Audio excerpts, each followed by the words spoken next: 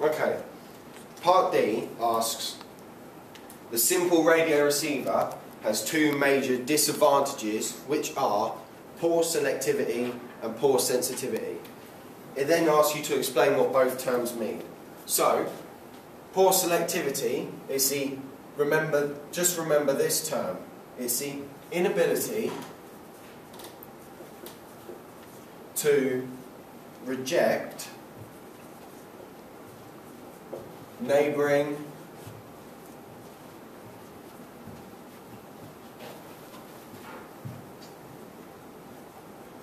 stations.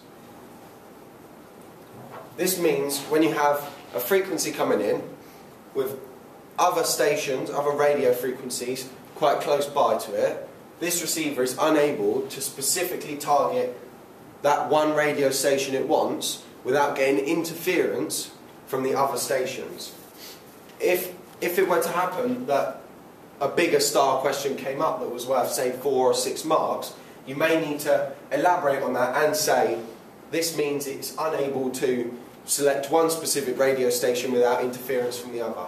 However, in this case, it's just 1 mark for each thing, so you just say these, just remember these simple terms and you should be alright. The next part is poor sensitivity. And poor sensitivity is the inability to pick up stations that are quite weak, they have lower power. So you just then remember this in the same terms, it's the inability to pick up weak stations.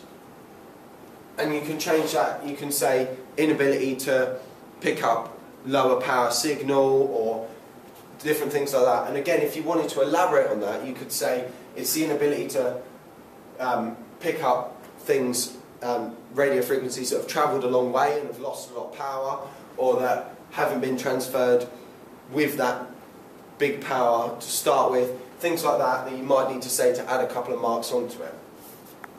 The last part is related to this, is part E, and it says, what is the name of the radio receiver which has better selectivity and sensitivity compared to the simple radio receiver?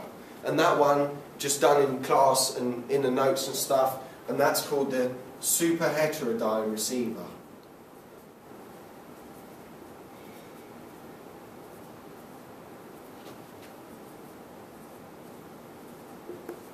Now they may ask different things, such as the super heterodyne receiver has better selectivity and better sensitivity compared to the simple radio receiver. Explain what these terms mean. And if it were to ask that, you can't say selectivity is the inability to reject neighbouring stations. You have to say selectivity is the ability to reject neighbouring stations and things like that, just to make sure that what you're saying is in context with what they're asking and you're not just remembering this and copying it down.